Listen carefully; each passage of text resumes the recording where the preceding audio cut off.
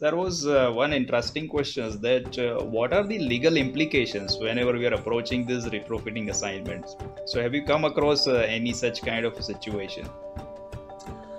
Well, so in the United States, this is a huge issue because we are a very legally minded country, right? There's a law for everything.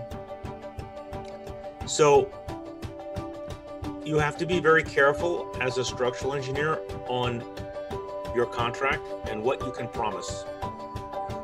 As I told you, in my performance of services, I never will tell a client that their building is going to last for so many years. It's like me telling you, oh yeah, Bubban, you're going to live to be 100. Don't worry about it. You're good, right?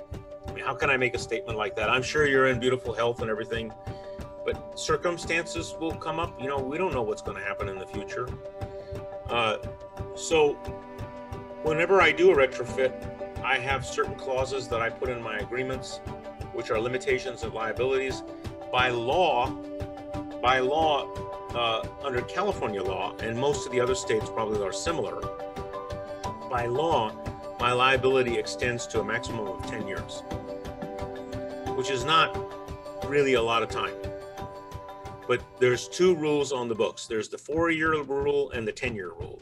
The 4-year rule is what they call a defect that is visible. In other words, the building is built and all of a sudden in the first 6 months, the building is doing this, right? You can see it, it's cracking. You have 4 years to file a claim on that. That's a visible defect, what they call a patent defect.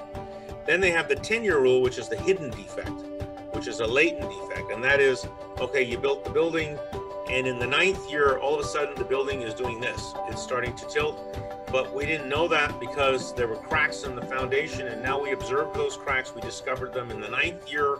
In the 11th month, you can file a claim against the design professional. But once you pass the 10-year statute of limitations, so now you're at the 10th year and 1 month, then the original designers and the builder is out, technically out of the claim. Yeah.